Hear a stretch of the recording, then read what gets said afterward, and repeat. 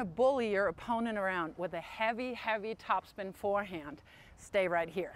My name is Meike Babel. I'm a former top 30 WTA pro. I played in 19 main draws of Grand Slam tournaments, and I am showing you today how you get more topspin, more power on your forehand.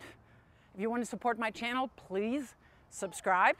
Recommend it to some of your tennis friends if you like my content, and make sure you click that little bell symbol because then you know when I'm putting new content out. Now, there's a lot of talk about the lag and snap and the contact point and all kinds of stuff, but here's how I learned it. Here's how I got it from coaches that train world-class players, including me, but also Grand Slam champions and Olympic gold medalists. So here is what they taught me. It is all in the preparation. If you cannot get your preparation right, the contact point, the follow through, they're all just consequences, and they're not going to give you the most effective ball that you can possibly hit. So I always liken it when I talk to my clients to writing a word. If you misspell the first letter, it doesn't matter what you do for the rest of the word, it's going to be wrong. So let's look at the forehand preparation and where you build the foundation to get massive topspin. Now, when we're seeing top players, a lot of times we're just looking at all of this here because it's the fastest that's happening. It's, you know, what we think we see as the key to getting good topspin on the ball. And of course, you're getting good acceleration on the ball if you're just using your arm. But what if you could magnify the effect that you have with your arm by using your larger muscle groups? And that is where we're going to start. So what we're focusing on is really great preparation. So I want to use my larger muscle groups. I want to use my quad, my ham, my glutes, and then let that energy travel up to then lastly get into my swing, my contact, and my follow through. So what you see a lot is this stance. Semi-open stance. That is now the preferred stance for forehands at the baseline. Are there still closed stance opportunities? Absolutely. I was taught a closed stance. It was racket down and back, contact out to the side of the body because the grips were not as aggressive yet, and then you follow through here and you caught your racket here. This is a linear motion, right? So it goes from A to be in pretty much a straight line.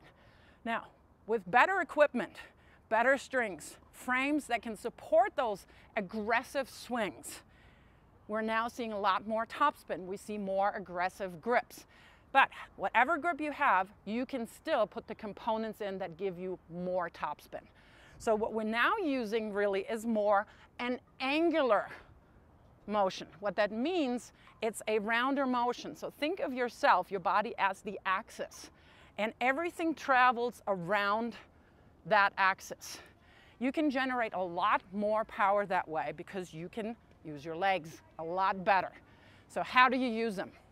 In a semi-open stance, I want to load on my outside leg, on my right leg for me, because I'm a right-hander. And I'll show you from the back in a second too. What I'm doing is I'm getting behind the ball and I dip down. Now all my energy is stored here. And that is what I'm going to use to then push off the ground here and continue with a rounder motion. The second thing that you see is that my lower body is not disconnected from my upper body. I want a good turn. This whole thing is called the unit turn because you turn as a unit. And in good players, so I just did a video about Casper Ruud's forehand, you see, I'm gonna get rid of this ball, that they do have the racket hand out here, left hand, offhand, is connected, but when they separate, the left hand is still past my midline. And of course what that does is it gives me a really good coil. So I really feel that I'm really powerful here right now. I feel a stretch here and I can lower down. I'm not too worried about how you bring your racket back. That is very individual to you and your grip. The grip demands the swing path and the swing path demands the contact point. So don't worry about your grip. I'm going to make other videos about that. But what I usually teach is an Eastern forehand grip. That means you have the underside of your index finger knuckle and your heel pad on bevel number 3. 1, 2, 3, or a semi-Western, and that is on bevel number 4. Now, during my career, I moseyed over to a semi-Western grip. I was taught in a Eastern forehand grip, and then I see pictures of myself being more under the grip. And that is all because the game got faster, the game got heavier. So let's combine the two.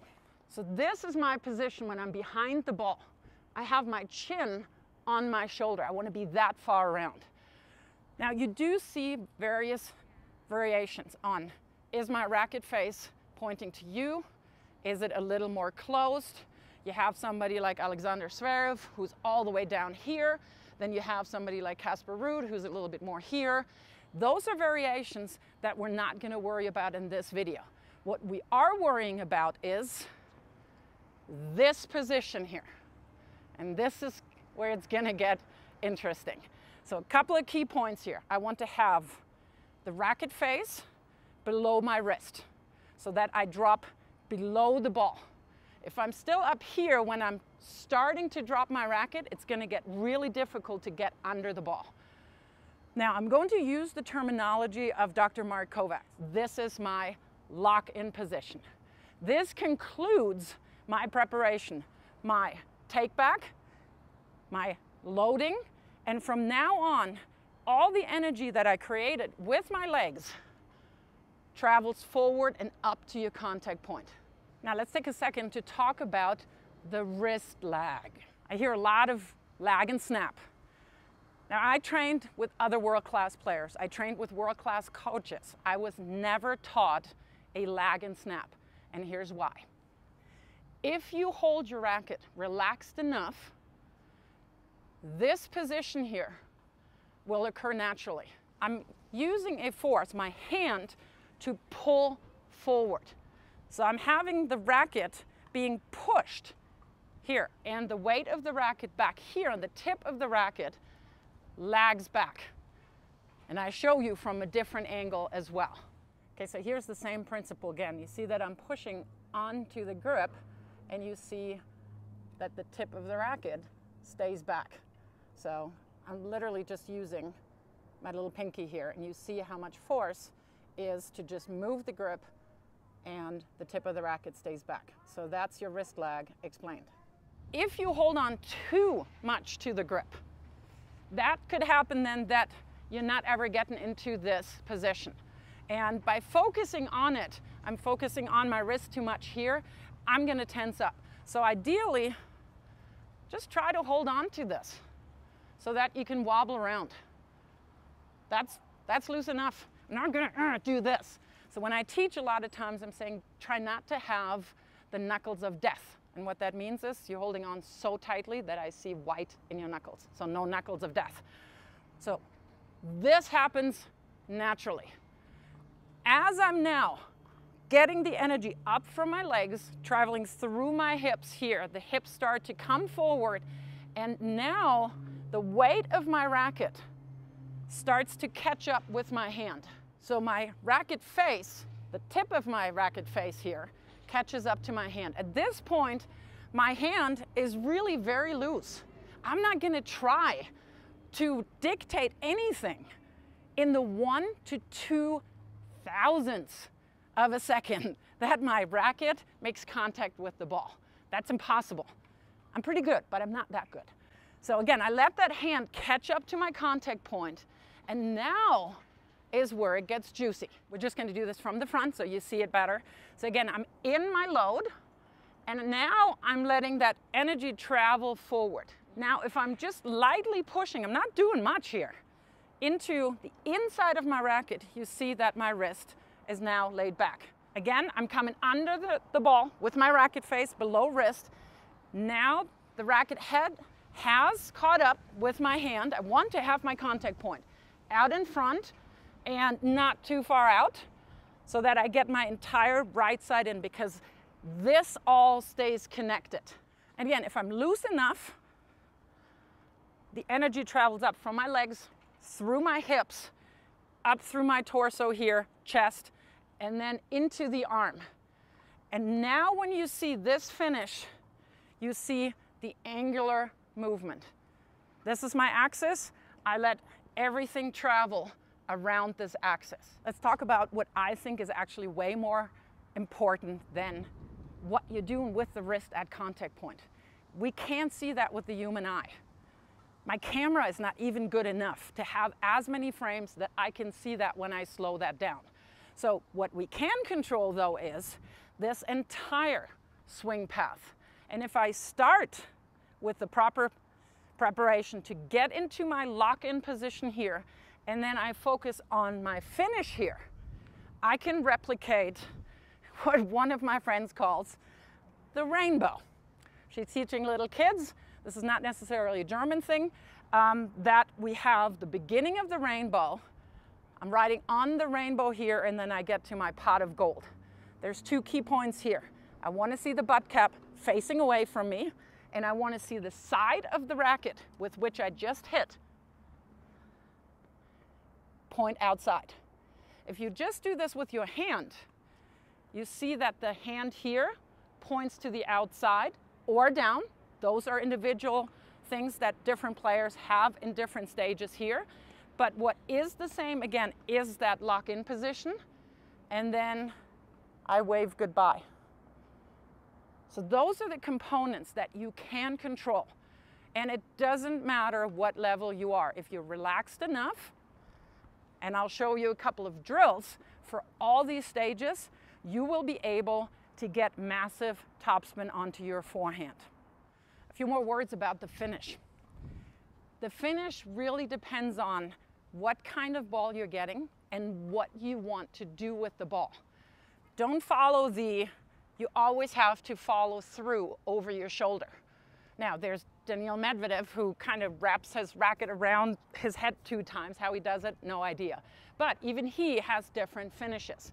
So for instance, if you want to hit a short angle, you're probably not going to finish here. You're going to finish here. If the ball comes a little heavier, one of these heavier topspin balls that you want to avoid, you want to do that to other players, you might be a little late and then just do this. One of the things that one great coach that I had when I was little taught me was that your swing path here demands what the flight path of the ball is. So if I'm back behind the baseline, I can flatten my strokes out because I have a lot of room to hit into.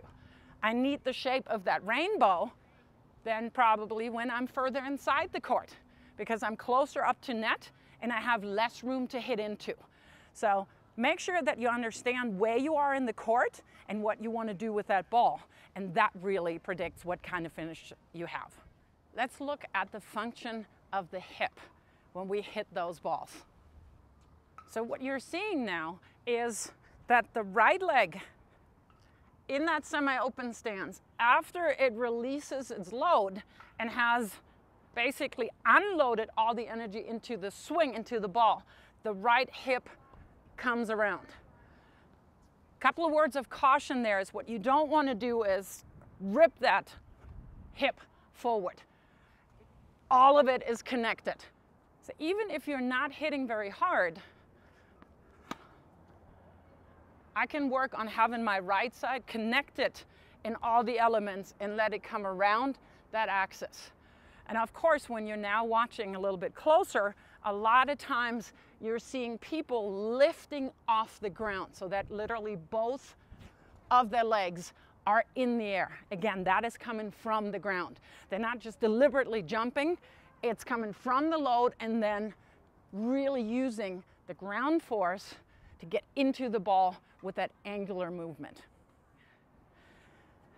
All right, now that we're through all of the explanations, let's get into the drills, because I don't want to leave you hanging high and dry. And my friend, my co-coach here at Gates Tennis Center in Denver, Connor, is going to help us out because he's a lot stronger than me. He does it a lot better than me.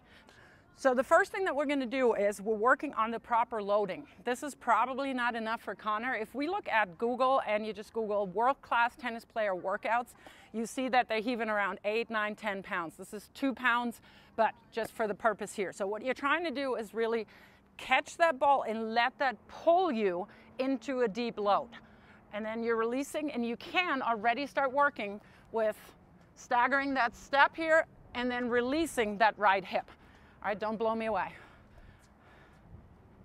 There we go. So come through with your right hip. There we go. Perfect. Good. Excellent. And you saw that it took us a couple of seconds there to really coordinate that. Of course, you can do that against a wall, but a partner drill is awesome. What did you feel what the ball did?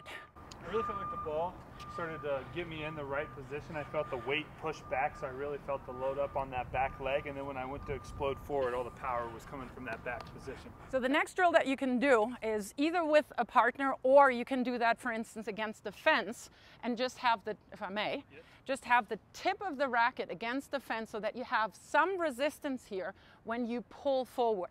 And what you're working on is just having the right side all connected and coming through, and not spending a whole lot of focus on what your wrist is doing. So I'm asking Connor to drop into his ready position, and I'm just gently pulling him here, and then I let go and pull through. There we go, and let that right hip come through. So you see that he's rotating around this axis. So I'm being meaner a little bit, pull, and then see how that energy basically pulls you through? Do it a couple more times. Okay, and I'm also going to be picky about the wrist here being above your racket face. And then go. So another drill to really feel how connected your right side of your body should be and how you're really creating that energy and then releasing it is to use a little heavier, smaller ball. So this is more the shape of a lentil these days. It's 2 pounds. And what I want to work on is, again, the weight of the ball will pull your wrist back here, and then working on releasing it and not paying attention. Okay, so what we're working on is, are you ready, Connor? I'm ready. Is that I'm rolling the ball to him. And again, I want to finish here with the outside, or the inside, sorry, the palm of the hand facing to my outside. So we can do that again as a partner drill, or we can do it against a wall if we're by ourselves. Again, we're working on a semi-open, and I just let my arm roll through. Uh-oh. Okay, and if we're doing this a little faster with more energy, oh! Let's be careful of the camera here. Don't do that. A little hard. So here's another drill, and yeah, let's see if we can do that without hurting ourselves. I'm just going to drop feed the balls, and because there is an obstacle here really close to Connor, he really has to work on letting that racket head dip very low. The lower you let the racket head dip and steeper you brush, the more of rotation you get on the ball. So let's try this. There we go, nice.